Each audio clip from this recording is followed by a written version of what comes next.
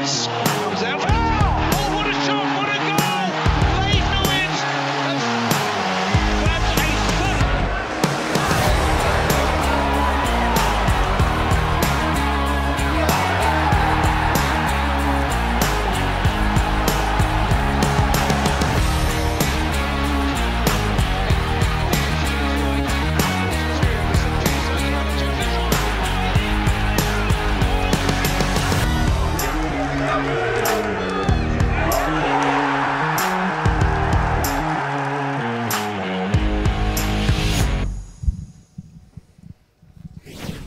Good evening and a very warm welcome to Orient Live here in the E10 studio. I'm absolutely delighted to be joined by Jabo Abire and Brendan Pitcher this evening, and the O's are looking to make it 4 wins on the bounce and maintain our unbeaten month so far, and we face struggling Oldham Athletic. Jabo, since the last time you've been here, we've won 3 on the bounce, and the pressure's on you tonight. If we lose, then maybe you're the omen. I think it's harsh. Last time I was here, it was a good performance at Forest Green, so they've just kicked on from there. So I'm confident. I won't be no bad omen today, hopefully. and looking at that winning run now, Brendan, obviously the win on Saturday made it the first 3 wins on the bounce in 12 months, and now to do this would go one step on. I don't even know when the last time we won 4 on the bounce was. I think it was March 2019 on to Justin, but it's interesting it keeps happening in March, isn't it? How the last time was on the Joby last March, and now it's happened in March this year, and it was March 2019 on the Justin, and it shows the progress that Richie Wellens has made in terms of we hadn't won a whole game in the calendar year of 2022, and now we're looking at 4 on the bounce, and it shows that despite the lack of time on the training ground, he's really implementing his ideas and shows the quality of the squad we've got, and it is really impressive job he's done so far. Well, the wins have been slightly easy to come by, I guess, with the amount of games we've had to play, and the amount of games has forced Richie to make a few changes this evening. So let's take a look at the starting lineup for Leyton Orient FC. And in goal, as usual, number 22, Lawrence Vigouroux. Number 3, Connor Wood. Number 7, Paul Smith. 9, Harry Smith. Number 10, Frank Nublet. 14, Otis Khan. Wearing the armband this evening, number 19, Omar Beckles. 20, Ruel Sotiriou. 26, Hector Cipriano. 34, Ethan Coleman. And 35, George Ray. And on the bench for the O's, Sam Sargent, Aaron Drynan, Darren Pratley, Matt Young, Shadoji, Dan Nkrumah, and Jordan Brown. So, a few changes, Brendan. Richie said on Saturday that a lot of them were looking a bit leggy, looking a bit tired, and it has been a relentless month. Do you think maybe the fact that we've put a bit of space between us and the drop zone will allow Richie to give a few of the fringe players a run out? Yeah, absolutely. I think he's come out and said that this time where we should be clear of the relegation zone, touch wood, and now this is where the pre-season starts. This is where he builds for next season, decides who maybe is going to be key to his plans and who might not be. And I think it's a big opportunity for the players tonight to show that they can be part of this team, because the lads who have played so far under him, it's been relatively unchanged and they've done very well. So it's a chance for the fringe players to come in, and he's been very vocal in the fact that he wants to get them involved, he wants to give them a chance, and he wants to keep them happy. And I think today is a perfect opportunity being that, because of the fact it's the last Tuesday night game we have of the season. And how does the mindset shift at this point, Jabo? And how does Richie go about managing that? Because, you know, as a player, maybe it is a bit easy to take your foot off the gas, but you've got a few players in there who are maybe out of contract, who are looking at a career past August, and how does he manage that? I mean, generally, if it was in a different situation, players, you know, you're always fighting for something as the season go on, whether it's promotion or survival, and you get to a stage of season when you you're not going to go down, you're not going to go up, you can take your foot off the gas. But because there's a new manager in town, you know, and people are trying to stake their claim for next season, or a couple of people out of contract, I don't think you can afford to sort of like rest on your laurels. You need to go and prove yourself and show that, you know, I want to stake my claim for next season, I want to be here, I want to be in the plans. So I don't think there'll be any of that. And after the resurgence of recent weeks, you know, they're going to be on the gas, momentum's with them, I think they'll be on it. And there's of course a couple of loan players starting tonight. We've got a few in the squad on the whole. One of them's a little bit of the Frank Nublet, and he's obviously not started too many, and he's got a chance now. He's out of contract at Colchester. What does he have to do and bring in? I think he can play. He's playing in that left wing role, which I think really suits him, and it's where he wants to play. And he's just got to bring that physicality and work rate that I know he can do, because he's shown at times at Colchester that he's perhaps not the most natural goal scorers, but he'll bring you a presence on the left wing, which is something that perhaps you don't see much of at this level. So I think today it's all about kind of just him and Harry Smith kind of linking up, seeing how they play together, because I think they're two big physical players that are probably something a little bit different to what we've seen recently under Richie Wellens. And we were talking earlier, Jabbo, about Frank being a player you've come up against a lot in your career, and we've spoken about him a lot on the show. He hasn't really shown it yet. I'm sure he'd be the first to admit that. He maybe hasn't had the chance to. But what do you expect from him getting his first start under Richie? Well, I think if there's an opportunity to show what you're about, then it's today. He's coming into a team full of confidence. Sometimes when you come in on loan and the team ain't really firing the way you expected them to when you're coming into a team, and it doesn't quite go that way, but suddenly they're winning, there's a buzz. I'm in the team now, let me show you what I'm about. And I think him playing on the left is where he's at his most dangerous, because a lot of people look at him and play him down the middle. Every time I've seen him and I've been like a fan of his, I've been like, wow, this guy's been awesome today. He's been on the left hand side, and he can dribble, he can come inside, and he sometimes he's got a spectacular goal in him. So hopefully it clicks for him today. And it has been tough for him, I guess, because all of the other attacking options have been on flames. You've got to start with the little Paul Smith. He's single-handedly, I think, trying to win the goal of the year competition, maybe even the Puskas. But he's been incredible, and he's starting again tonight, which is a good sign considering the injuries he's had. Even recently, we've obviously been having to manage his minutes, but having him out there again tonight against probably one of the worst defences in the league, you must be rubbing your hands together. Yeah, definitely. I mean, he's come in and it feels like a new player, a new signing. He's been very industrious. He scored some fantastic goals, and long may it continue. And it's good for his confidence as well after being laid off for a period of time to hit the ground like he's done. It's just fantastic, and fantastic for everyone around. It really is. And while we're looking at the attack as well, let's look at the other two strikers, starting with Ruel Sotirio, because we just keep praising him all the time, but it was another goal for him.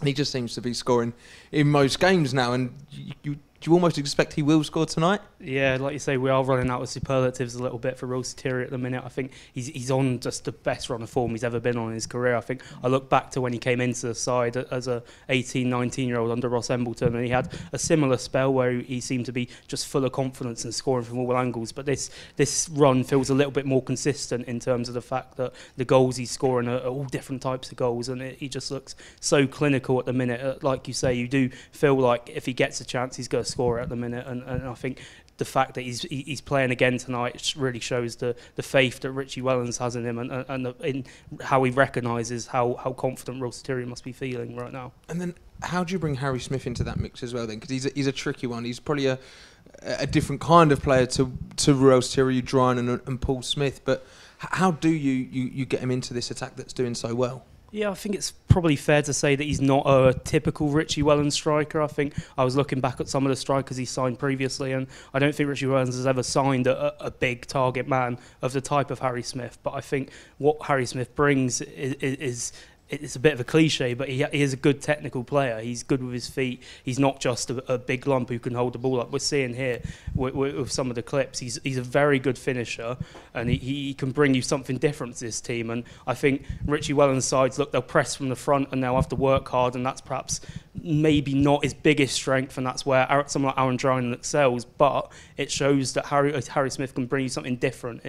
And tonight is going to be a big night for him to prove what he can do to Richie Wellens. Look, that goal is still the goal of the season for me, despite Paul Smith, and it just highlights kind of the technical ability that Harry Smith has, and when he's confident and when he's on form, he's shown this season he can be a top striker at this level that can score a number of goals and a number of different goals. So it's not just about him being like your typical 6'5" big target man at this level. He can do different things. He can play a different way, and I think he can show that tonight and prove that he's going to have a future and he can continue to flourish under Richie Wellens. Do you expect then maybe, Jabbo, that we'll try and adapt to having Smith leading the line, or Harry Smith leading the line, because you've got a struggling Oldham side and a big striker who's scored as many goals as Harry has? Do you think you almost try and let him cause as much mayhem as he can in that back line? Yeah, I definitely think so. You know, he adds a different dimension to the team. his size, his presence, and he'll draw players to him and create space for other people. But also, sometimes it's about the players around when there's a big striker, because sometimes it's easy just to fire it forward. And the way we're playing now, we are having that extra pass, and we're not just like playing it long, got a big striker, let it go there. So hopefully they'll start finding his feet, because he's a technical player, he can play. And sometimes a misconception with big guys like, you want it around the body, they want it up their neck. We want it at the feet, because we can also play also. I was a big striker myself, but I could play. But no, I'm saying, so it would be nice, I think it would help him if the team sort of find the extra pass and then find it into his feet, because you can see from some of his goals, man, the guy can finish, and a good confidence. Harry Smith is a very dangerous striker and a good striker in this league. We all know that's the case. He depends a lot on the service that he gets, though, Brendan. We've spoken about the strikers around him, but you've also got to build off of that midfield. It's a slightly different look tonight, or it's a different look to the last couple of games with Ethan Coleman and Hector Cipriani. But what do you expect from them too? Yeah, another one who's got a big night is Ethan Coleman, because I still think he's a very good signing for us, and one for the future and one with a lot of potential. But I think Hector Cipriani has now gone through a little bit of dip in form and now come back stronger and has looked a better player under Richie Wellens. And I think it's time that Ethan Coleman can show that he can do that as well today, because I think long term those two are a very exciting partnership in the central midfield. You've got Darren Pratley, who's come out today, who's come into the team, been very good, but he's 36, so he's not going to be able to play Saturday, Tuesday going forward. So it's about developing these two as a partnership and seeing how they can coexist together, because I think Hector's been playing that slightly deeper role recently, especially with Pratley on the side, with Pratley bombing on. So I'll be interested to see whether they both sit today, whether Hector is a bit more advanced, or whether we get to see Ethan Coleman in a more advanced position. So I think it'll be interesting to see how Richie Wellens lines them up today.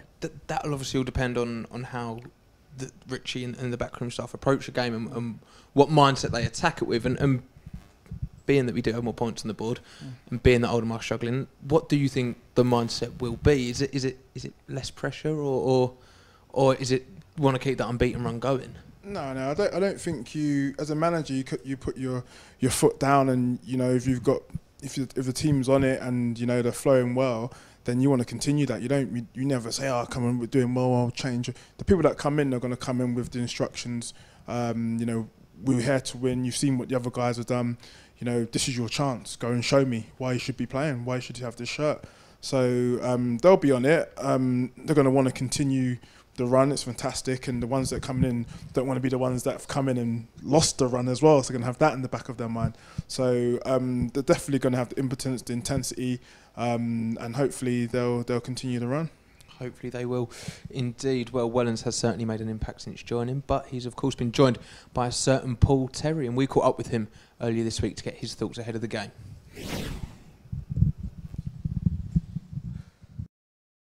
Paul, obviously, firstly, welcome back to Leyton Orient. I know it's been a busy 2.5 weeks, but firstly, what's your impressions on being back with the O's? No, it's been brilliant since we've come in. Like I say, 2.5 weeks ago, a lot of games, not a lot of time on a training pitch, but we've tried to implement little things that we're looking for into the players. They've responded really well, took on board what we're asking of them, and gone and delivered on a Saturday and a Tuesday so far.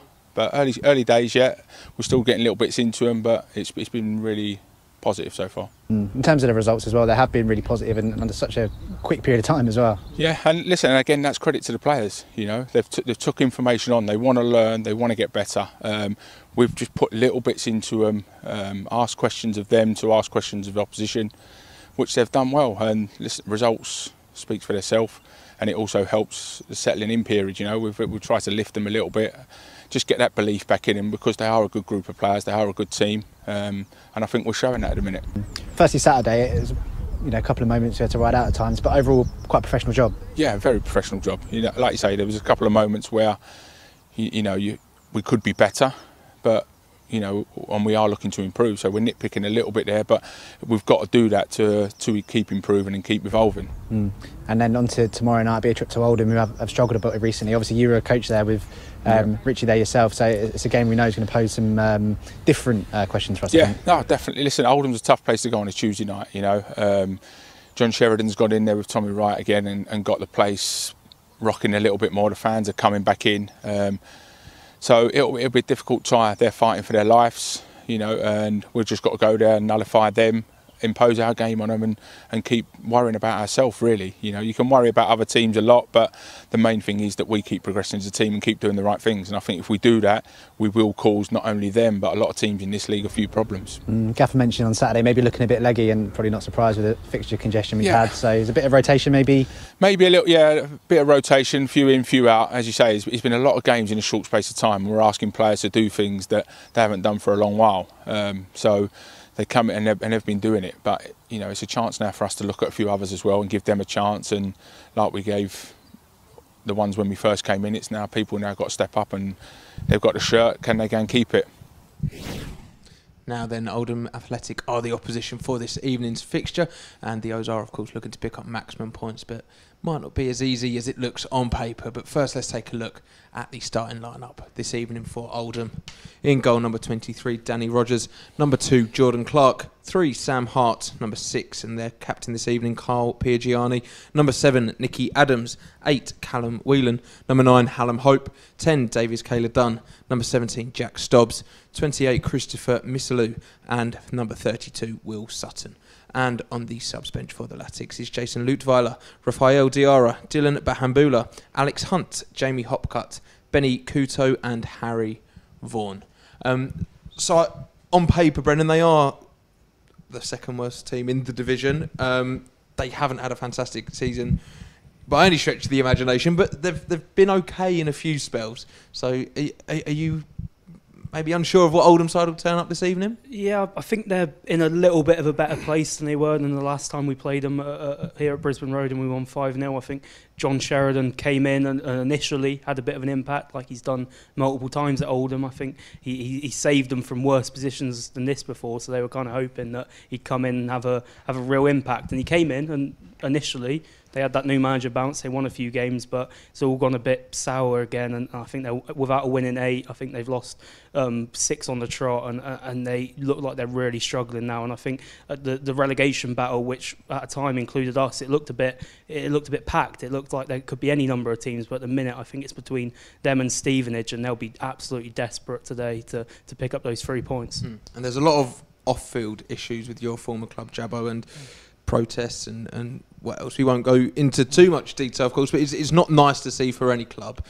But with that and with the position they're in, they do feel like maybe a team that are prone to losing at the moment as well, and maybe a bit of an easy hit for the O's. Yeah, I mean, it doesn't help. Often when there's off-field issues, then it affects on the field also, and it's probably playing a key role in what's happening there. But no game's easy. You know, as long as Orient apply themselves right with the right attitude that they've had in previous games and going out to earn the right to play, then it should be hopefully a comfortable victory. But you know, if you apply yourself, if you go there thinking, well, the bottom, this and that, and you take your foot off the gas and your eye off the prize, it could be difficult, because remember, they're fighting for their lives as well.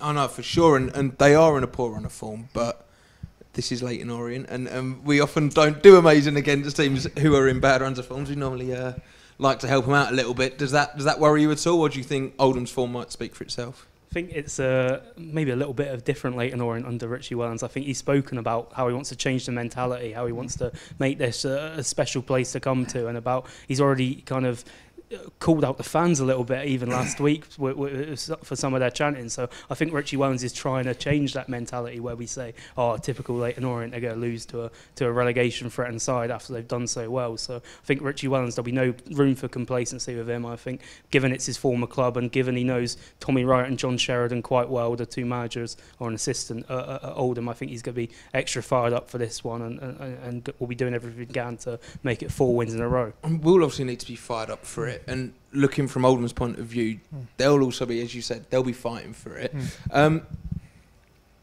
That is a dangerous game to play at this point in the season, especially they will probably look in terms of places where not a million miles away. Do you think that will give them that extra maybe bit of determination this evening? I think it'll give them some sort of belief and hope, for sure.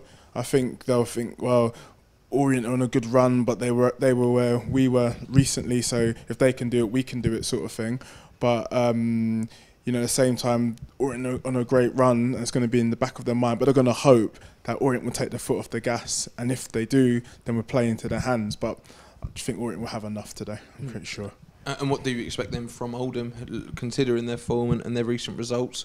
What do you think they'll have in store for us? Yeah, I think they'll probably be pretty direct. I think you look at some of their threats. I think you talk about people like Cole Piergianni. We've seen him play multiple times. He's going to be a big threat from set pieces. He's going to make sure you mark him. And also a player Orient fans will know well is Nicky Adams, who's done a job at League Two level seemingly for quite some time now. He's a really good kind of wing back at this level. Really good delivery. Really good from set pieces onto Piergianni's head. So I think that's going to be their biggest threat today. I think they're going to be direct, probably try and be difficult to beat. They've got Stevenage on Saturday and what's going to be a massive game. So I think if you offer them a point, I think they probably take it just to stop the rot ahead of Saturday's game. So it's going to be a tough test. It certainly is, and looking at their attacking options as well, they do have some decent players that maybe haven't been firing as of late, but who is in amongst their arsenal? Yeah, I've picked out Davis Keeler-Dunn as a player to watch today. You'll see from the clips on screen, he's a good finisher, he's a good striker for this level. I think he's only 22, 23, gets a lot of poacher-type goals. He's got 12 League Two goals this season, which, for context, is the same as Aaron Drinan. So to do that for a struggling side as Oldham are, it's pretty impressive. He got 10 goals last season as well, so to hit double figures again for a team that is struggling, it is quite impressive. And he's a player who I think no matter what division Oldham are going to be in next season, I think they might struggle to keep a hold of, because you're seeing from the finishes here, from the clips here, he's just a really good finisher for the level. And I think if he gets a chance tonight, I expect him to take it. I think he scored on Saturday, and he is just probably their best player. I think that goal is a little bit out of the ordinary compared to the other finishes, but shows all the different things that he's capable of. And then that highlights, Jabbo, what we're seeing now. It highlights everything we're saying about the O's not taking their foot off the gas and not taking things for granted, because with a player like that. Yeah, you got to make sure you're on the game, you're on the ball. We've seen they have got a threat and a genuine threat there. So but I think Richie Williams will have them fired up. There's no room for complacency. We're on such a good ride now. Let's just keep it going. Hopefully you're right on that one, Jabbo. Now kickoff is just around 5 minutes away, and we're going to be heading up to join the match commentary team very shortly. But of course, if you're watching along live on our YouTube stream this evening, don't forget it's available for all fans worldwide, UK and international, to watch. So you can head over to the website that is on screen now to pick up your match pass to join along with our special guest commentator Matt Poulter, who's covering Dave Victor this evening. But before we do head up there, let's remind ourselves of the Orient side facing Oldham Athletic this evening. In goal for the O's, number 22, Lawrence Vigouroux. Number 3, Connor Wood. 7, Paul Smith. 9, Harry Smith. Number 10, Frank Nouble. Number 14, Otis Khan. 19 and skipper is Omar Beckles. Number 20, Roel Sotiriou. 26, Hector Cipriano. 34, Ethan Coleman. And 35, George Wright. And on the bench for the O's, Sam Sargent, Aaron Drinan, Darren Prattley, Matt Young, Shadoji, Dan and Krumer, and Jordan Brown. Now, we probably haven't spoken too much about the defence, and looking at there is the one change of Otis Khan coming into that right-back position, which he's done already this season. But do you think a big thing for Richie will be building on the clean sheets that we've been keeping recently, because they've been a very welcome addition? Yeah, absolutely. I think you've got George Ray coming in as well today, and I think he brings a bit more experience. I think Richie Wans has been keen to emphasise the fact that he wants an experienced defence, and Otis Khan it gives us another dimension, I think, playing from right back where we expect him to play, because Adam Thompson has been excellent, but he is very much a defence first right back. He's very conservative, whereas Otis Khan will look to bomb forward at every opportunity and try and use his attacking ability, which could work well, because you've got, like I was speaking earlier about Hector Cipriano and Ethan Coleman. If those two kind of sit as a two rather than one bombing on, then Otis Khan can perhaps be the one bombing on, but from right back, and it gives you an extra option there, especially when you've got someone like Harry Smith up front. We spoke about the service that he needs, and I think you'll be looking at Otis Khan as probably the best deliverer of a ball in that team to provide him with that service. And the opposite fullback as well, of course, Connor Wood. He's one that I think probably has gone a bit under the radar and deserves a bit more praise for his revitalisation under Richie Wellens. He's been fantastic for the past few games, and he's even been getting forward, been defending as well. He's been proving his worth. Yeah, I think when we signed him, we saw him as a consistent League Two fullback. He'd played for a number of seasons for Bradford, played almost every game, and their fans said he was just a very good fullback for the level. And we didn't quite see that at times earlier in the season. He was in and out of the side, but he's proven under Richie Wellens that he can be just that, like you say, just a solid 7 out of 10 every week fullback that can do his job defensively, get forward at times, and provide that consistency, which is so important. And I know we've spoken about it already this evening, Jabbo, but looking at those clean sheets and looking at the defence, as we look to build for the rest of the season into the next one, how massively important is it to keep those clean sheets and build that foundation to build the rest of the team on? Yeah, 100%. It's so important, especially for a defensive unit. You want your defence to sort of be tight, consistent, and keeping clean sheet breeds that. So it'd be very important. Richie Wellens be honing in on that, looking into that very well, because you build from the defence, you build your team, and it will help them in going forward. And it's a hard one to call, Brendan, but looking at the turf out there, looking at the opposition that we do have tonight, what are you expecting? I think the lads that have come in, the 5 changes, will be hungry to make their mark, and I'm confident that we can make it 4 in a row. Hopefully your confidence proves right there, Brendan. Well, here we go. It's time to pass over to our special guest commentator, Matt Poulter, who's joined by Matt Hiscock. Up the O's.